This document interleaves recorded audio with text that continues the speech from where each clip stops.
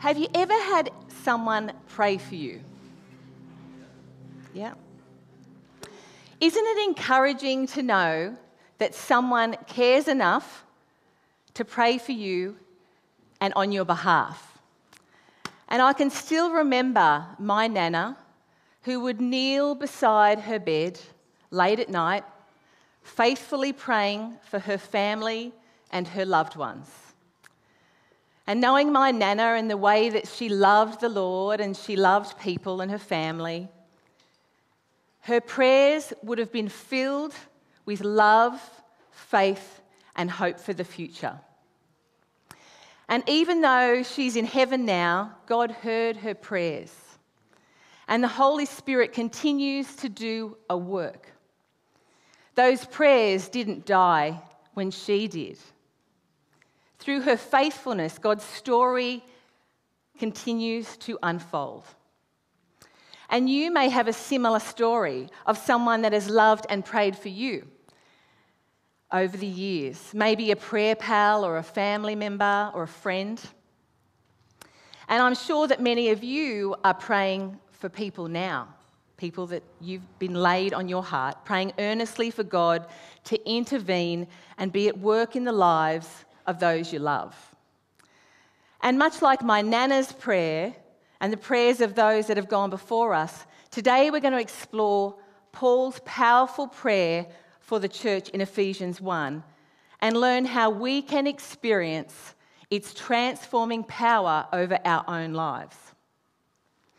Now, this is week 2 in our Ephesians series, and sadly I went straight after Sean last week, and I've just heard it's the best sermon that anyone's ever heard, so no pressure here at all. But as we move through this book, we will begin to notice that in the first part of Ephesians, Paul is exploring the story of the gospel of Jesus, how we have been adopted into God's family, and how Jesus' death covers our worst sins and failures. And through Jesus, we find God's grace and forgiveness. And then as we move into the coming weeks, we will start to notice a shift as Paul reminds us how we should live because of Jesus. And as I read through this prayer, there is so much to explore. And I know many of you are coming on this journey and reading along and reading this for yourself. So you will know that this prayer is flooded with so much about who God is, and Paul has a lot to say about living in the fullness of Christ. So if you haven't already, I encourage you to look over this prayer for yourself this week and ask God what He wants to show you. But for today, I'm going to just share 3 things that God is teaching me, and I invite you right now to open up your Bibles or your Bible app to Ephesians. So chapter 1, 15 to 23. And we're going to start in verse 17. And Paul's prayer in this verse is that we will receive the spirit of wisdom to know God intimately. And in another version it says, grow in your knowledge of God. Now, wisdom can come with age. Although I've met some people of age that lack wisdom. And I've also experienced younger people who have wisdom beyond their years. Spiritual wisdom is more than just knowledge and experience.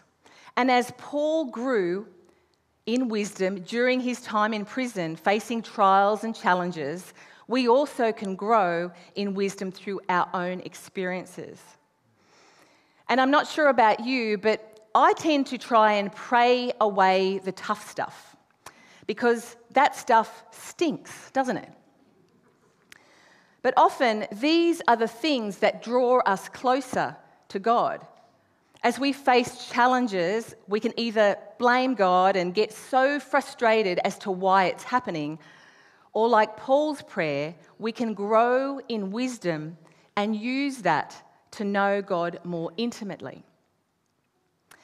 Now, some of you may know Cherie Clanfield, who used to be part of our church family here, and now she lives in Brisbane. And I asked permission if I could share a bit of a story. Now, earlier this year, Cherie had a terrible accident at work, and a client attacked her and hit her in the eye. And not just once, but several times. And this resulted in her needing emergency surgeries to save the vision in her right eye. Now, that was in March this year, and she still can't see out of that eye very well. And as you can imagine, this has been such a traumatic journey. She's surrounded in prayer, and the journey continues. But when I caught up with Cherie a few weeks ago, she shared more of the journey with me. And the current status being only partial vision in that eye. But what stood out to me was when she shared how if she could, she wouldn't take that whole experience back. She is in fact grateful for it because it has made her faith deeper and her love for God stronger. She has used this horrendous experience and grown in spiritual wisdom. She could have so easily let it drawn her away from God and retreated into herself. But in a wisdom that could only have come from God, she now has a more intimate relationship with Him. Paul's prayer is that we will have wisdom to use whatever is going on, to use it to know God more, to understand His character, His ways, and His heart for us and the world. And what are you facing in your life right now, and how can you seek wisdom from God in dealing with these challenges?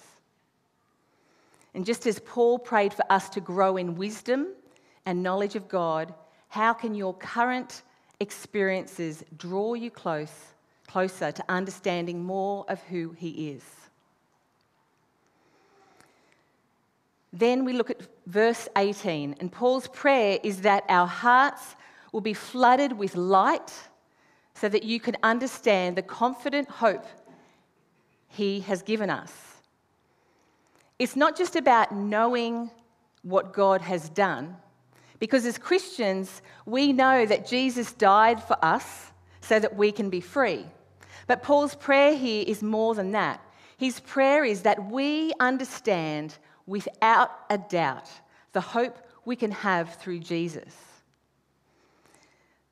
The light giving more clarity and understanding to experience the full revelation of hope. Hope for our future in Christ. Hope being a firm assurance about the things that may at present seem unclear or unknown. Imagine that you are standing in a dark room, surrounded by thick curtains that block out all the light. In this darkness, you can feel the presence of objects, but you cannot see them clearly. You know that there's things around you, but the lack of light hinders your understanding of what they are exactly. And in this analogy, the dark room represents our hearts before we fully comprehend the hope we have in Christ. We might be aware of the basic knowledge that Jesus died for our sins and that we are forgiven, but there can still be a sense of uncertainty and confusion about the future and the promises God has made for us. Now picture someone slowly drawing back the curtains, allowing light to flood the room. As the light spreads, the darkness disappears, and you can now see the objects around you with such clarity. The room becomes illuminated, and you begin to understand the layout, the colours, the details of everything present. The light represents the revelation of hope that Paul prays for, and as you begin to understand the confident hope in Jesus. Like the light that reveals objects in a room of uncertainty and unknown, like when our present circumstances seem unclear, this light brings complete clarity and understanding about our future and hope in Jesus. This is when we will experience hope, a security and confidence as we trust in God. This prayer is not just knowing the facts and basics about Jesus' sacrifice, but understanding to walk confidently in our relationship with God. In a world filled with uncertainty, we need more light. And it needs to begin in our own heart. Understanding this hope empowers us to face challenges with courage and confidence. In what areas of your life can you intentionally invite Christ to shine his light so that you can experience a deeper understanding of hope through Jesus? Then in verses 19 and 20, Paul prays that we will understand the incredible greatness of God's power.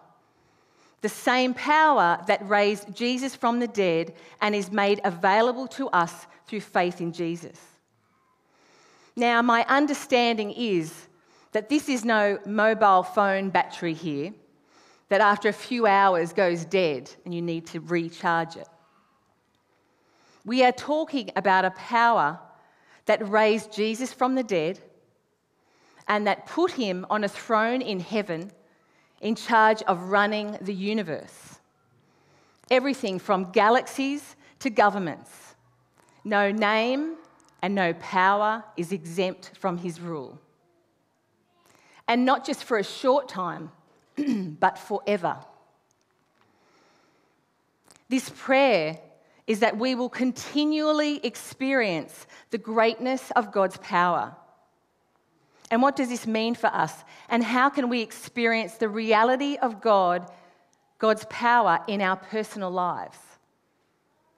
Well, I believe that this verse comes hand in hand with the verses before it.